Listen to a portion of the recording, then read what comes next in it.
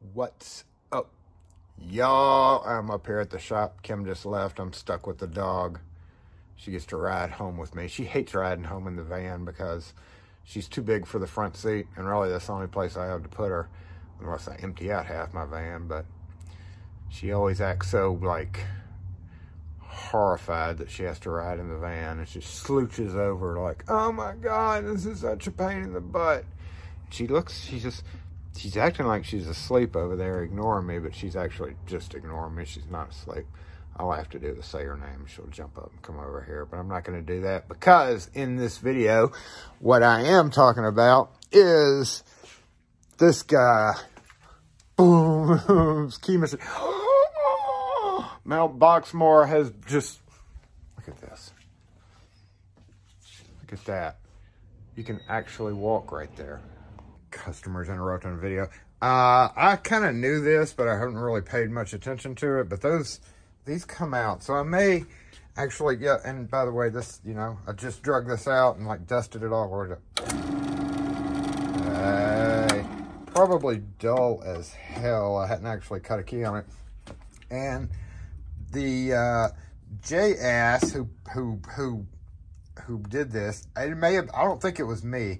They had the plug, right, shoved through this, okay? So, as you can see, the only real way to do that is to take this off. So, to get it out, I had to remove all the guide and everything. So, it's not going to be accurate at all, especially with the dull wheel. But in this particular instance, you know, it has this thing that goes over it. Boop. You know, on each side, it spins around. It's got a nice ball bearing thing right there so that it spins, and it's super high. It doesn't need to be that high, but like on top of it, there was something else on top. And then I've got all these other ones that I think, if I recall correctly, I went to do a rekey on a hardware store that had closed down, and the owner of the building was like, if you want to take that, you can. And I was like, I don't really want it, but I'll take it. And it's actually coming in handy. There's actually a few keys. Look at all these Ford OEM Ford keys. I think they had a lawsuit and they couldn't put Ford on them anymore. But I've got tons. They look aluminum too, but they're actually nickel plated brass. But you know, it's come in handy a few times. I've gone through some of these keys, and it's just mostly old hardware store type keys that I already have tons of anyway. So you know, X51A2. How many AA2s do you need? Apparently you need a bunch, because I've got those. And X51s, there's another full row of them somewhere up here. Up there, I think that's it right there. Yep, A51. Boom, right there. There's a row right there. And I think if I looked hard enough, I probably have a box or two of them over there. Who needs that many AA2s? Nobody. So yeah, a lot of these should just really be scrapped, because I don't know, there's no real point in trying to even eBay them. Nobody wants them, more than likely.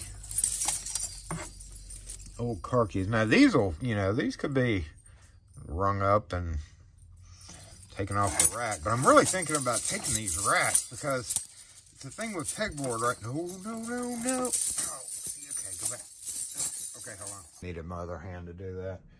So the thing with pegboard, right, now I've talked about this up front, is the spacing. Like, even with the short hooks, see how far apart they're spaced?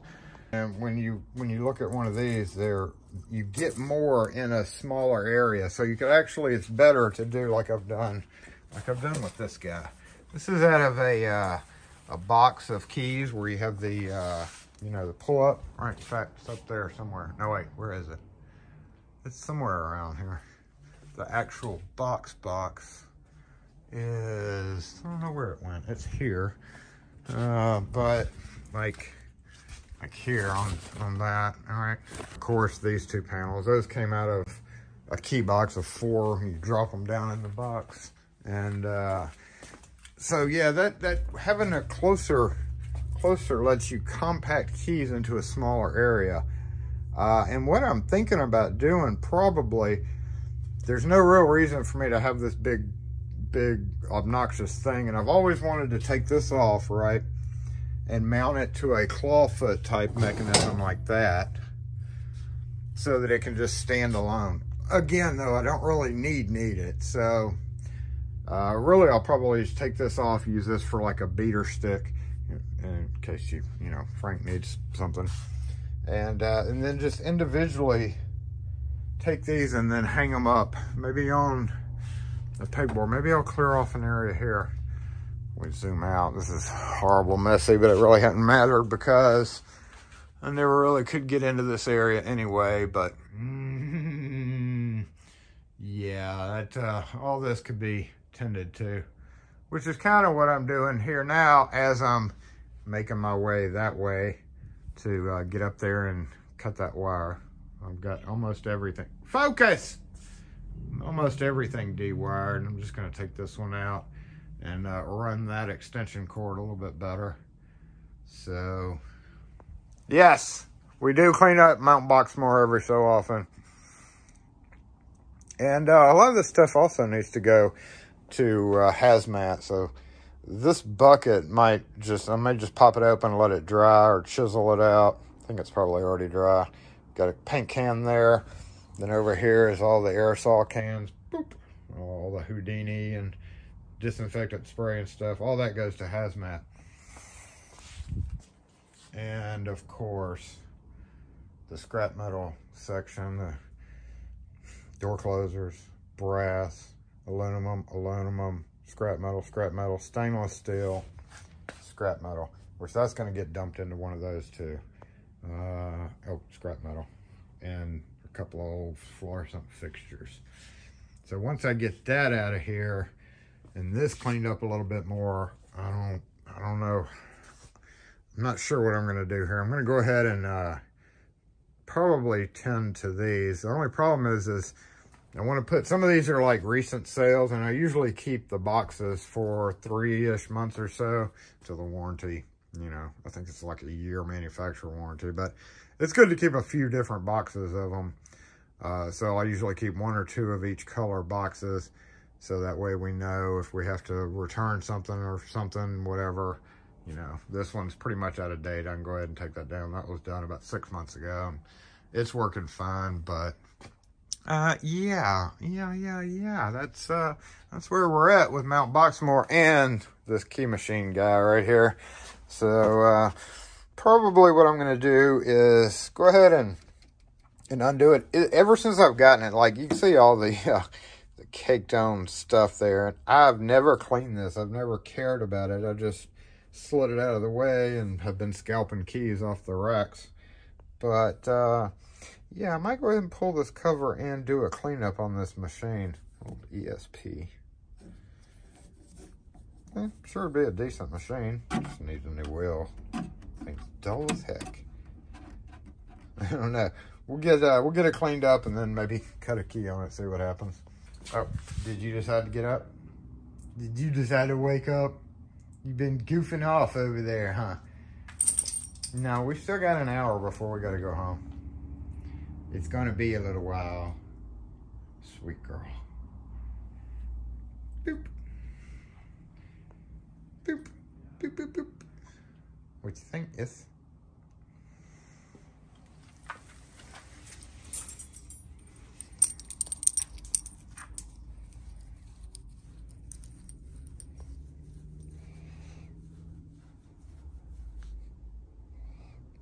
She is being recorded. They don't point that thing at me.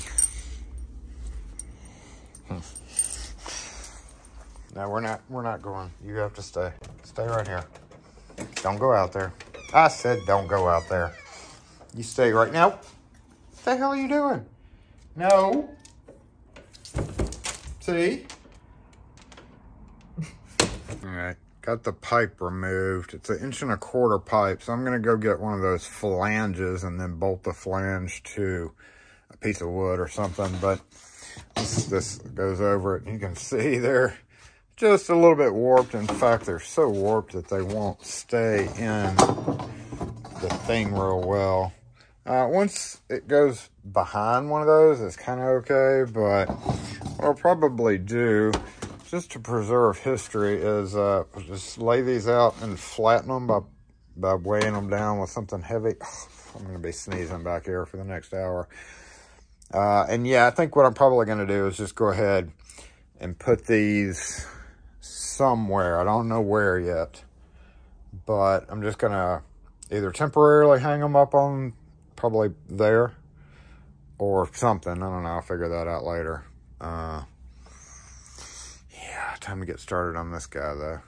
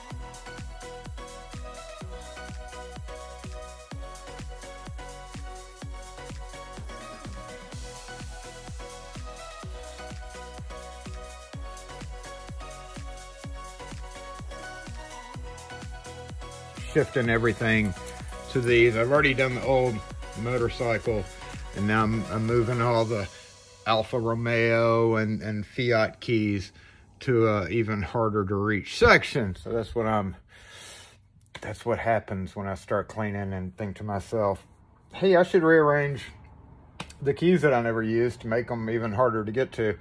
And more than likely that means that I'll have a run of people coming in needing Fiat and MG and Lancia keys. Lancia. I've never even seen a Lancia before. I've seen a couple of Fiats, but I don't know.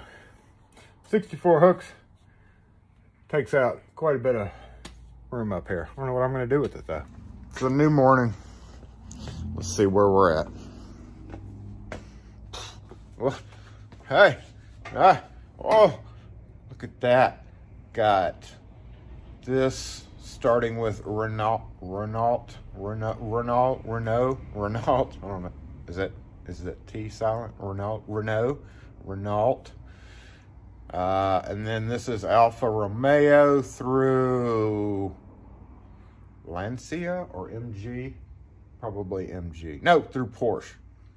And then over there is what took up this whole section is now condensed down to half of it. That is old motorcycle. And as I was cross-referencing all these numbers, most of them are Taylor keys, but there is a healthy mix of DL, Dominion lock, and I have the books open to the corresponding pages right now. And as I was going through some of the numbering, oh my God, DL and Taylor numbers are just, and then Ilco numbers, everything about this has been, and this is why it stays like it is. I gotta come through. See, these little tags really don't work great for these closer rows. They work great for that, but when you put these rows a little bit closer together, you've got this interference. And then when you add longer keys into the mix, like these British Leylands, see how it totally blocks the number. So ideally, these would be all switched out with the drop-down tags. But as you can see, some of them are actually out of that set. I remember buying that set and putting all these guys in. Yes, I did all of those. And those over there. That whole set, which I might add is way outdated. Don't buy that set. I don't even think they've updated it recently. Unless you have a crap ton of old keys like this, don't buy the set, because literally, you know, who has British Leylands and Jaguars and stuff like that now, except for actual locksmith shops that are older. So yes, I went ahead and switched out all those, and this has been 20 years ago. Like I mentioned, like it was so outdated that I ended up having to write in so many more. Honestly, it was kind of a waste of time. I don't know if it was a waste of time, because some of them do look good with the actual letter, you know, the actual printed ones on there, because it also shows, you know, let's just take that MG for example. It also shows easy numbers, which we really don't pay attention to, and then it shows Curtis, Jet, and Briggs and Stratton, and so a lot of that is outdated as well. Some of it's handy cross-reference, you know, UM10 Curtis, but it doesn't show DL numbering. So in this particular instance, it's not, you know, it's just not worth having those tags. But there's a DL key right there. Dominion lock, which has wildly different numbering than anything else. Dominion lock catalog. World Key Blank Encyclopedia. Oh, and I have this sitting up here. I forgot about those. That's my rubberhead keys that I need to start making room for. I could go ahead and empty another rack maybe, and at least cover up the seam, and probably get in all the rest of these. But if you'll notice, a lot of these other ones have like way too many keys for these little racks. Plus, a lot of these are longer keys anyway, and like I said, the longer ones just don't really work all that well on it. What I am considering doing is, so a lot of these aren't used anymore, like all these GMs, you know, Love trucks and stuff like that. Isuzu, what do you call it? Not Isuzu, but Isuzu, whatever.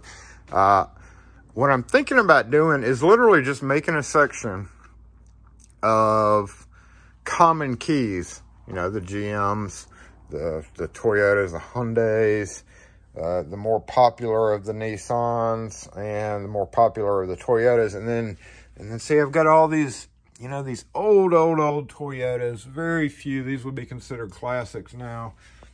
And maybe moving those to their own area and just keeping the common keys out, what we sell the most of. I don't know if that's something I'm gonna do or not, because I've already started lining up the rows. I've got a Gap, I've got some old GM keys up there, and then it starts with American Motors, Audi, BMW, Chrysler, so forth, so on. I'm moving it.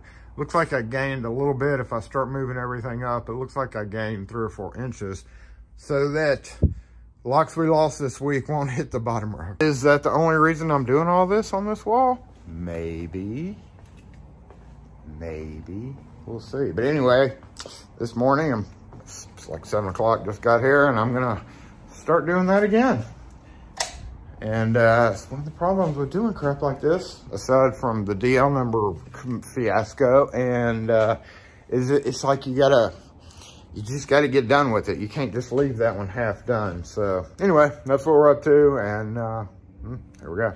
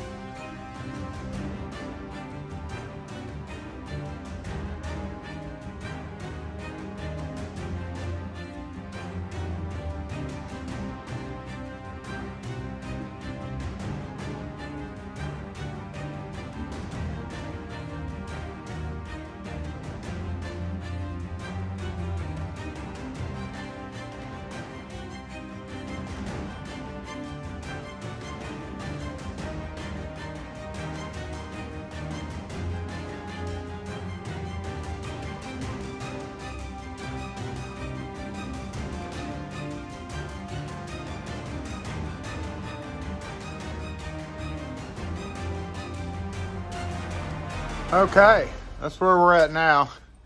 I still got to work on the transponder. I didn't really leave myself, I meant to leave myself a little hole for transponder, but look at all that. Look at all that. Hey, Issa, what's up? What's up, Issa? She's ready to go. It's late, she's out of here. So, yeah, that's, locks we lost this week area. But I gotta finish. I've got all my transponder shells and keys, the ones that we do anyway, kind of all scattered. I don't know what I'm going to do with them, and my VATS keys down here. I really got to find a solution for that since we don't use VATS as much anymore. So I got to kind of come up with something for that. Maybe, I'm thinking maybe come over here and attach a piece of pegboard and make it like flip open or something so that I can still get to that, because I've got plenty of hinges that I could maybe rig something up on, but I don't know. Look at this. She's like, stop talking to your camera, it's time to go home. So anyway, maybe tomorrow, maybe this is the end of the video, I don't know.